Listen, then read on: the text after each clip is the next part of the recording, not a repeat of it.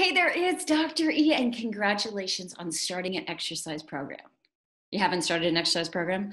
How about you decide to do that? And so I can be the first to congratulate you on starting an exercise program. Now, we want to make sure that as you're exercising, helping your body and your mind, that you do it in a way that doesn't injure you. So, have you heard the adage, no pain, no gain? Right? We've heard of that before, but really, pain is your body saying, stop, this isn't right. This position isn't right. You're overtraining me. I say instead of no pain, no gain, let's focus on no train, no gain. Training your cardiovascular system, your strength, your balance, so that your body and your mind can become healthier.